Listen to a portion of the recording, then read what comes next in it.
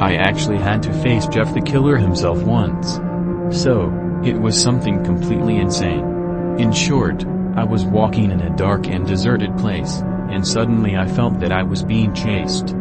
But when I turned around, I saw him, Jeff, standing in the shadows with his distorted face and crazy eyes. I tried to run away in every possible way, but he followed me like a tireless monster. My legs felt like cotton wool, and I almost lost my breath, but I still didn't give up. What could I do?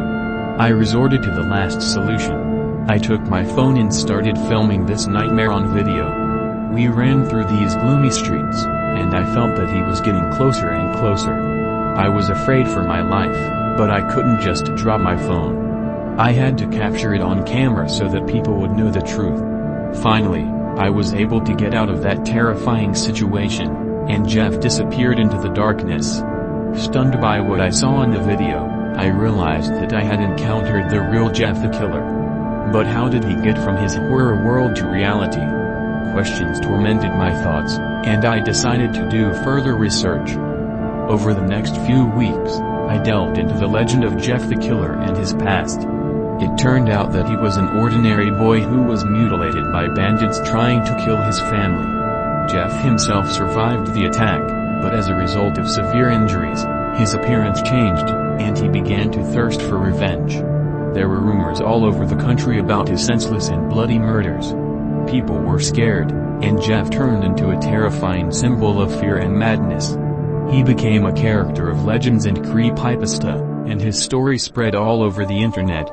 Now I realized that I was faced with a living nightmare, revived from dark stories. Jeff was real, and his gaze pierced the soul. But what to do with this knowledge? I couldn't just ignore him. With the help of other researchers and connoisseurs of creepypasta, I started collecting all available data about Jeff the Killer.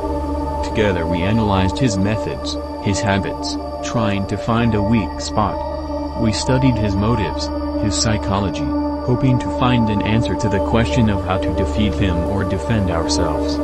Meanwhile, Jeff continued his bloody march.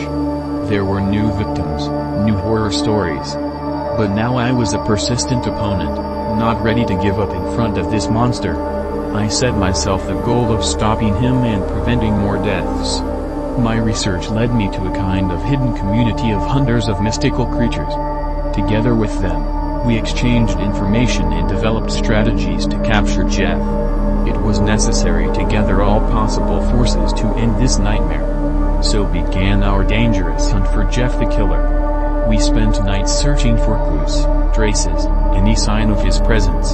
Our investigation led us to the darkest corners of the city, where the victims of his murders often remained silent witnesses.